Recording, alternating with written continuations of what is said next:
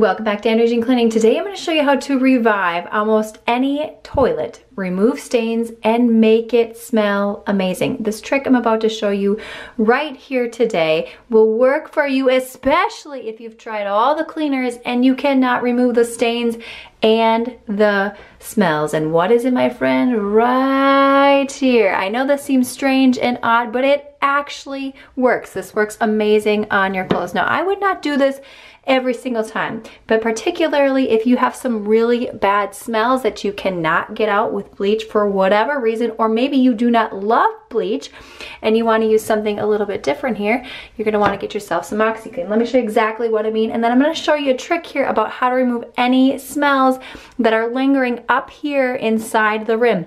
I can't tell you how many times I've cleaned my toilet and I thought that I got underneath the rim with my brush and it still smelled funky and disgusting. So depending upon how badly stained and smelly your toilet is, I like to use a full cup right here like this. And then what I'm gonna do, I'm just gonna take my brush and you're gonna let this sit for as long as possible. Again, you could do this the night before. If you are short on time, you can do exactly what I'm gonna show you right here.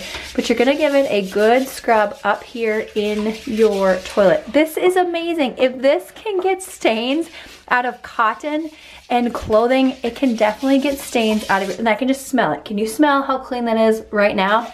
Yes, it's absolutely amazing right here.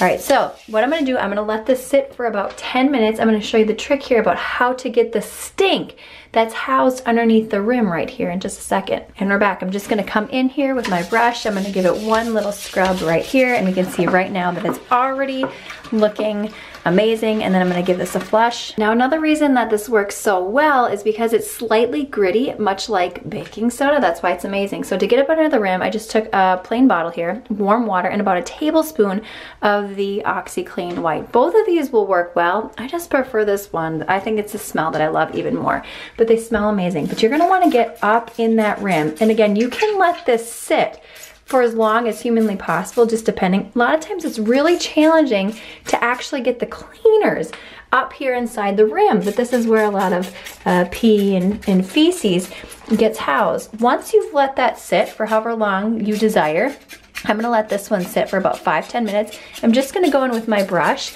and give it one last little scrub-a-rooney here. I hate to admit this, but as I got really close under here, I found some areas that I missed. Again, smelling so clean and refreshing. This is amazing if you do not want to use bleach. And then what I do is I just dump the rest of this bottle in here.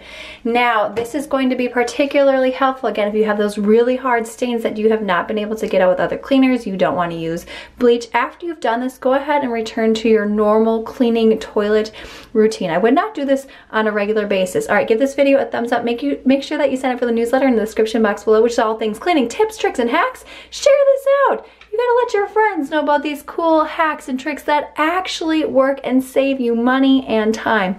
And I will see you in the next one.